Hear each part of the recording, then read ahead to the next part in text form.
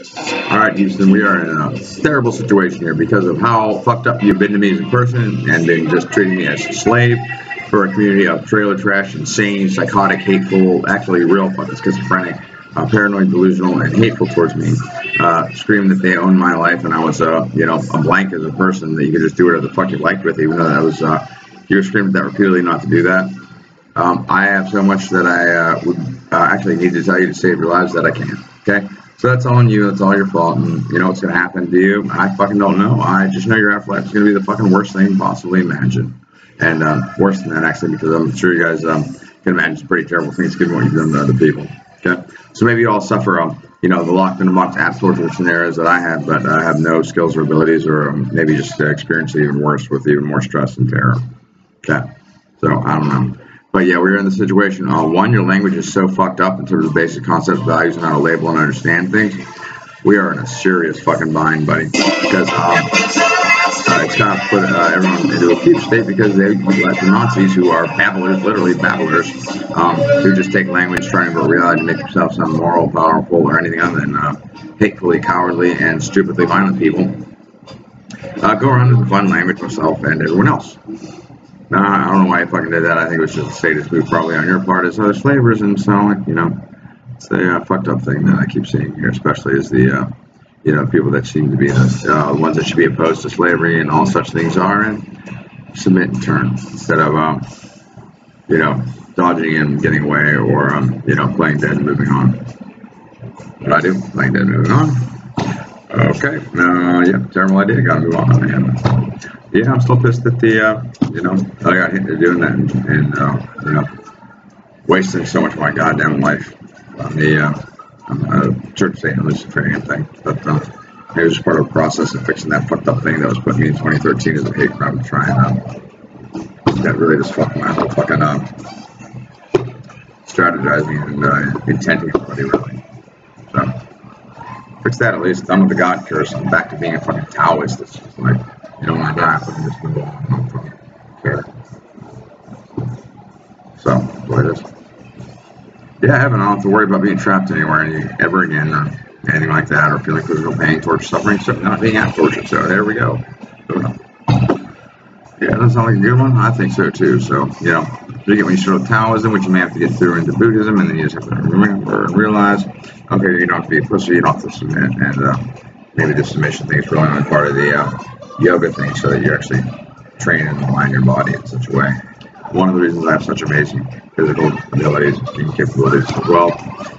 Do that for about, took me about 2 or 3 years, but, you know, you do it for about an hour a day for a year, and then more like 15 minutes to 30 a day. And then snap into what they call unified mind, body, soul. A lot of people are born with that, but in our fucking piece of shit metal community, etc., almost forbidden. Okay, it's fucked up, and you know, it's kind of insane to see. You know, they had like the athletic body. I remember seeing it in like 2010, 2011, being like, that's it, that's not their body, man. Yeah, that's what I'm going for. That's what I'm getting at. That's where I'm at. Cool, awesome. And then I saw it in 2017, the new fit body. Woo, buddy. Woo, buddy. Okay. Called it slave body.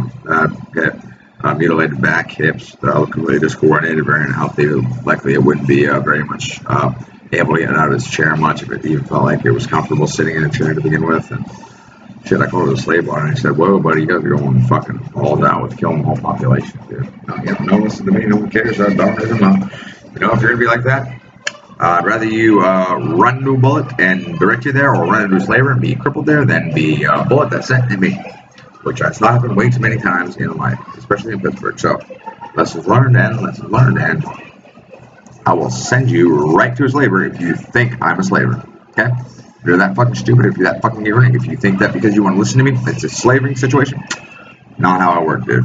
I'm that smart, I'm that intelligent, and I'm that precise with language. Especially in Houston, it hits you in a way that you don't usually get hit in the sense of, makes sense. Because none of you people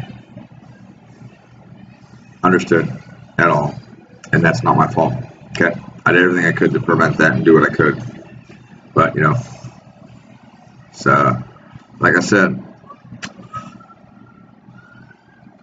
going in pacifist circles just fucking sucks, and you got to get out of it, man.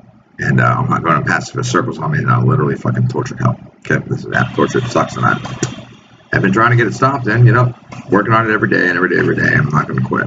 Okay. I got, you know, 8 days here till I'm gone. Kicked out on the streets. You know, no more rent paid through. That'll be it. And we don't want to see that happen. I don't want to see it happen. And let's hope it doesn't happen. But how the fuck am I going to get, you know, $600 plus food money and everything else?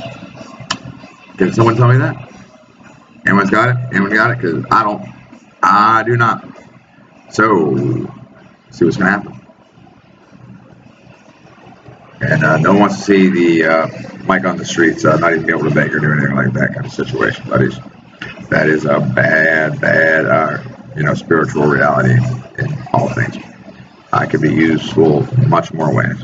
Okay, even as somebody not requiring your time or attention. One of the things I keep reminding slavers about.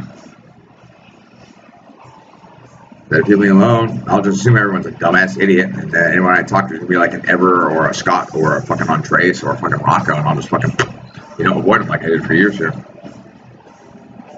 You know, there's only certain people I need to talk to, and I only need to talk to them, you know, as needed, and those people are exactly what you think they are.